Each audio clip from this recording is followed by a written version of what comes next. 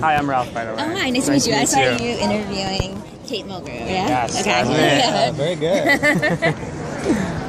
Ready? Yeah. All right, we're here with Jennifer Euston. You're nominated tonight for casting Orange is the New Black. Yes. But you've already been here before. You've already won before. Yes. How is this one different? They're making me walk the red carpet. So. Ah.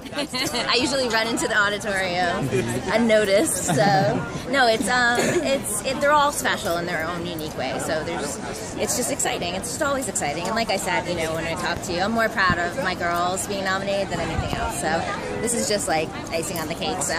And tonight in the guest actress, we have Uzo, and we have Laverne Cox, and we have Natasha. Mm-hmm. Our odds are kind of favoring Uzo. Right, I saw that. But yes. you never know. Surprises happen all the time. Well, the good statistically out of the 5, 3 are orange, so I'm hoping one of them will get them. So.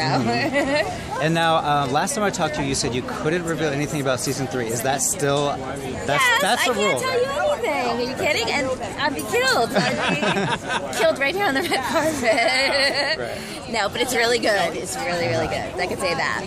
Yeah, you can say that. Because I know. Yeah. Are you happy to be the first award because you don't have to wait 4 hours? Yes. Well, it's good and it's bad. You're happy because you get it over with, but then it also, then you're just kind of sitting there for the rest of the show. But this show is really special to me because the girls are nominated, so I want to see them, obviously.